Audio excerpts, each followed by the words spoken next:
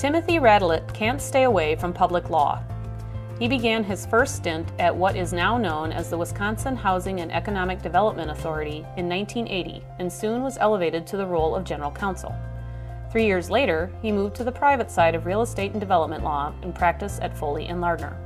He returned to WIDA 4 years ago and said he never lost the drive to improve housing in Wisconsin. You have to do this complicated work and do it well in order to create the final product, which is safe, decent housing for people who can't afford market rate housing. And I think that's a very important thing to produce more of in Wisconsin. We have a great need for it. And I think it's very important to bring the best expertise available. So that's what I do.